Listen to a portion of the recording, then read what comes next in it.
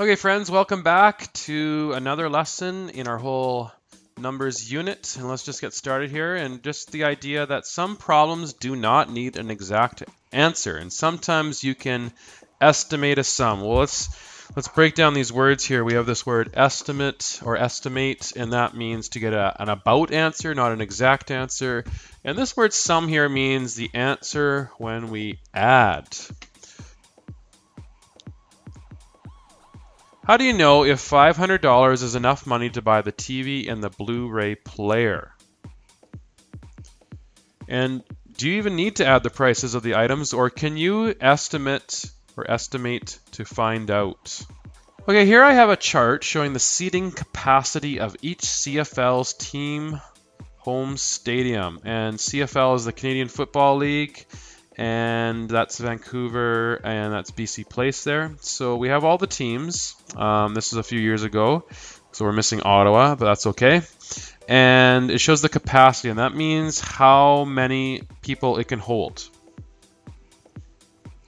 Well, suppose a game was sold out. It means every ticket was bought, every seat was being used in Vancouver for the BC Lions and in Calgary for the Stampeders. About how many people attended these two games? That is a key word, the word about. I'm not looking for the exact answer, but about how many people attended those games. And then I'd like you to say, well, the CFL ordered 55,000 pennants to give away for the opening Blue Bombers and the Alouettes games. These games were sold out. Will there be a pennant for everyone? Explain how you know. All right, Rosie McLennan of Richmond Hill, Ontario, participated in the 2012 London Olympic Games. She won Canada's only gold medal in trampoline. Rosie was one of 10,820 athletes at the 2012 London Olympic Games. There were 10,942 athletes at the 2008 Beijing Olympic Games. About how many athletes attended both Olympic Games?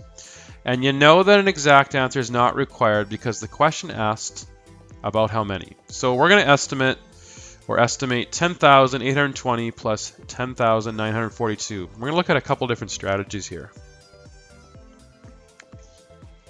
Well, one strategy is called using the front digits to estimate, and this is called front-end rounding. And so we're only going to add the digits, the first digits of the numbers. So here we have the first digit is a 1 and a 1. And that, remember those ones are in the 10,000 spot, so that actually means 10,000 plus 10,000. And if we were to add those together, it's about 20,000. Well, we can adjust the front end estimate by looking at the first two digits in each number. So it doesn't have to be necessarily the first. And so we could say to ourselves, well, 10,820, that's actually pretty darn close to 11,000, and similar, 10,942 is pretty similar to 11,000, so we could add those together and get 22,000. Well, using the first two digits gets you closer to the exact answer. There was about 22,000 athletes at the two games, and just as a note, front-end rounding always gives an underestimate because you're leaving all those other digits alone. Okay. Well, let's talk about another method, and that's to use something called compatible numbers. And compatible numbers are finding numbers that are easy to work with. For example, multiples of 10 are compatible numbers. To estimate, replace the actual numbers with numbers that are compatible. So we could write 10,820 as 11,000 and 10,942 as 11,000. Or we could say, well, 10,800 plus 10,900 is 21,700. So what we did there is we got rid of these two and these two, of the tens and the ones digits, and we just added those. Okay. So we could say there's about 22,000 athletes at the two games, or if you want to be even a little bit more accurate, there was 21,700 athletes. Now, compatible numbers may give an underestimate or an overestimate. It depends on the numbers you use. So if you choose numbers that are above, then it's going to be an overestimate. But if you choose numbers that are below, it's going to be an underestimate. Now, we can also use front-end rounding when you estimate the sum of more than two numbers. Like, what if we had to add more than two numbers altogether? So we just did some examples where we're only adding two numbers. We can use front-end rounding if the numbers have different number of digits as well. So here I have 5 different Summer Olympic Games. I have the number of athletes that participated. If we were to estimate how many athletes altogether attended, well, we could do some work that's a little bit quicker with front-end rounding. So we got our numbers here. Well, I've just taken the digits. You know, we're looking at the first digit. They all started with a 1, so that's about 50,000 athletes at the 5 games. Well, we can adjust using something called compensation. Compensation.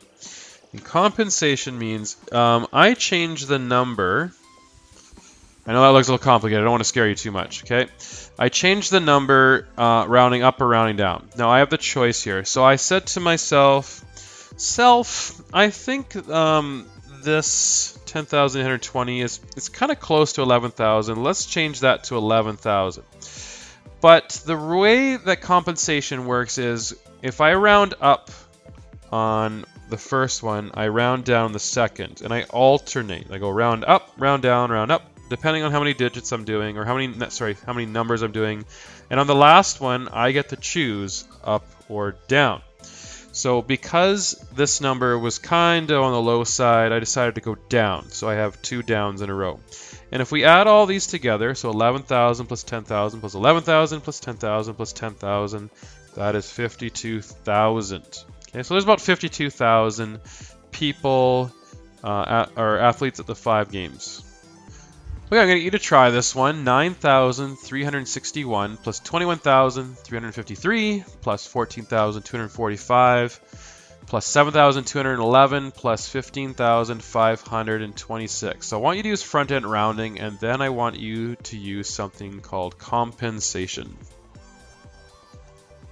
Okay, so using front-end rounding, I'm looking at the first digit. I'm actually going to look at the first 2 digits if it's applicable. So I have, let's say, 9,000 plus 21,000 plus 14,000 plus 7,000 plus 15,000. So I could do it that way. Well, I know these 2 make 30,000.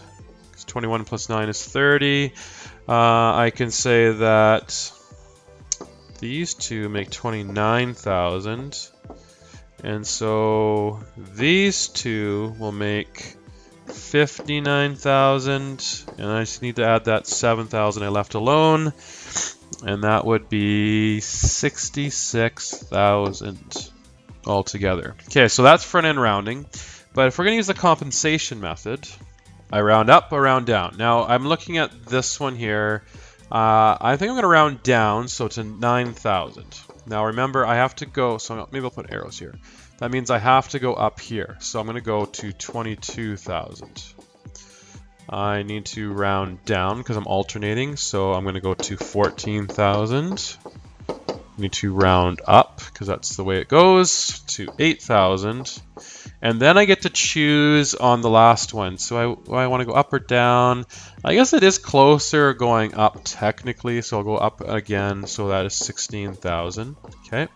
And so here I have to add all these together. Now I always, and if you notice in the last one, I like to find numbers that go together easy. Well, a 2 plus an 8 will go up easily. So those 2 make 30,000 right there.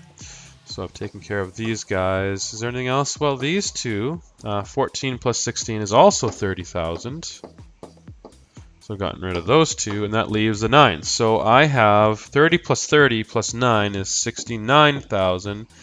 And again, that's a close estimate. It's not exact, but that's okay.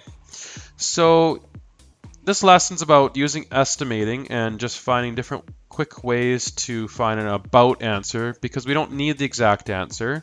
You might be shopping, you have so much money, and you say to yourself, well, I'm going to round that can of soup up and that box of Oreos, whatever, down to easier numbers so I can find out if I need or if I have enough money, or if I need to go beg. Hey, mister, can you spare me 50 cents for my Oreos? I really hope that doesn't happen to you. So here you can see that estimating might work out well for you in your shopping endeavors. Okay, guys, thanks so much. Take care.